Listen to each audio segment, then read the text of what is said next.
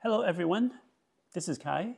Um, as you may know, almost a year and a half ago, I developed a software package called Seestar that attempted to control Seestars on a desktop or laptop or Raspberry Pi. It's gone quite well, and quite a few people used it. Um, give you history, the Seestar was actually named after Alpaca ASCOM driver. That's where the ELP came from. Initially, I wanted to create a ASCOM driver that's cross-platform, and Alpaca flavor is that spec that allowed me to do that. But I went beyond that to do to more in-depth control and finer controls of Seestars. But that's not what I'm here to talk about. Today I want to share with you something that was pointed out to me by actual CWO itself, by some developers there, that they're working on an actual Alpaca implementation, an actual ASCOM driver that would allow you to control Seestar using Alpaca standard. And this is what I'm going to show you. In fact, this is already implemented and deployed in the current firmware as of October. I think this firmware is actually a month old already, so I'm sure everybody have it. I'm actually surprised ZWO did not make more announcement out of this, but since they didn't, I might as well show you what I know and what it can do. Okay, so to get started, I'm going to launch Nina, which is a very common and very flexible software to control many different astrophotography instruments used by a lot of pros and amateurs alike. I've set it up so that it's controlling my S30. So here I'll show you how it looks like. So this is it right here. So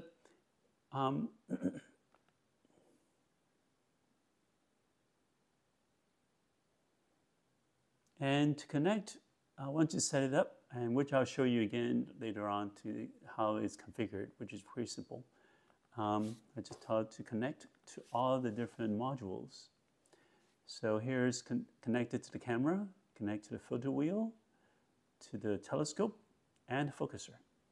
And all that is controlled. Let me blow it up here.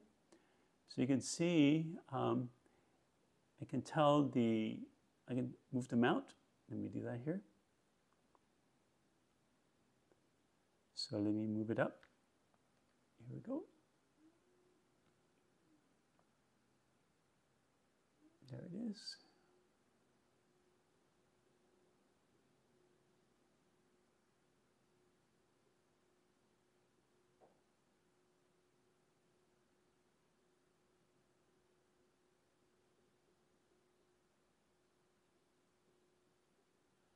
All right, move a little sideways. All right, I can interact with the camera just like any other cameras. So for example, let's take some looping image of the camera itself. I can set the gain. Let's say any gain I want. And I'll take right now 0.2 second exposures. There it goes. So I can change to dark. So if I want to collect dark frames, I can. Here we go. Of course, I can change to light pollution filter as well.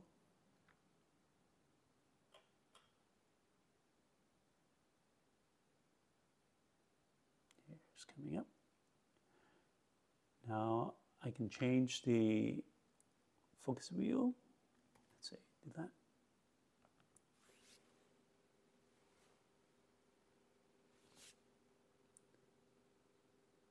So you see this, there it goes. So a little bit more. Let's go back to normal one so you can see it better.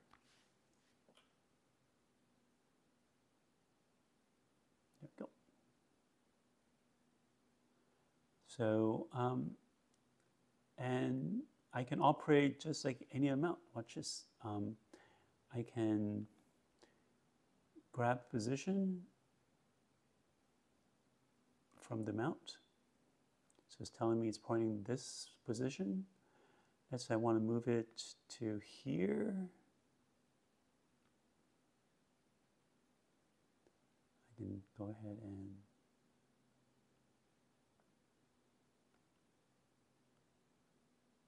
let me stop the imaging. So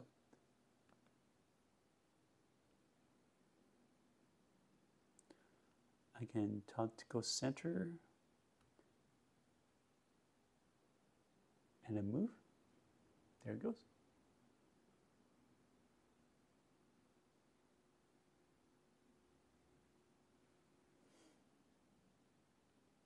There it is. I can, now with all this, I can set up any kind of sequence I want. If anybody knows the, actually the simple one, let's say I want to add a sequence. Let's do the simple one.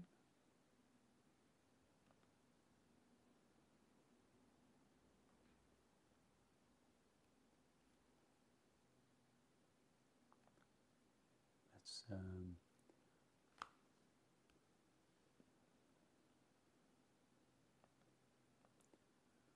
filter.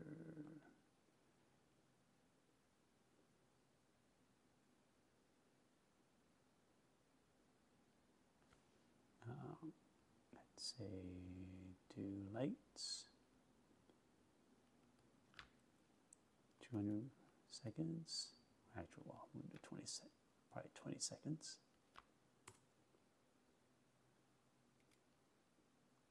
I'm going to set the gain.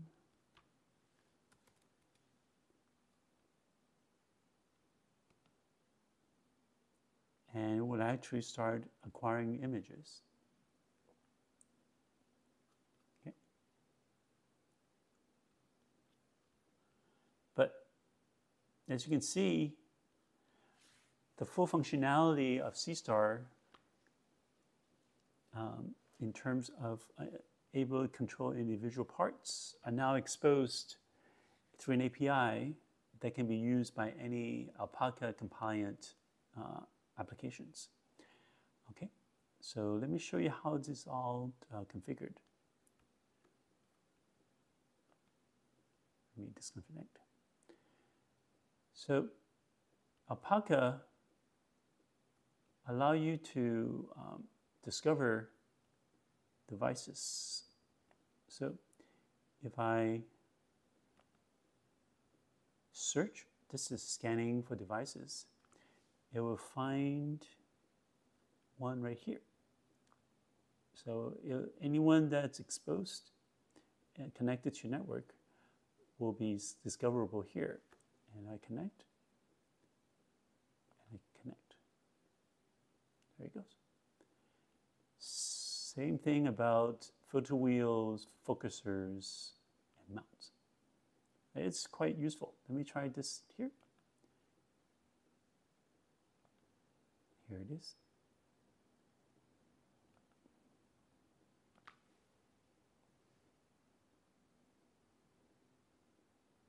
Here it is. I can check the tracking rates. I can tell to go home. There it is. So I'm very excited that ZWO exposed and created this functionality directly in firmware. So I'll definitely make use of it. As for my Seestar Alp, I'm still using that in the federation mode, in which case I can control multiple of these in my software. And I'll create another videos demonstrating some of the functionalities there. But for now, just want to show you that ZWOs are actually not not resting on its laurel. It's keep on improving. So I'm very excited about what they exposed here. All right, that's what I want to show you, and have fun. Bye.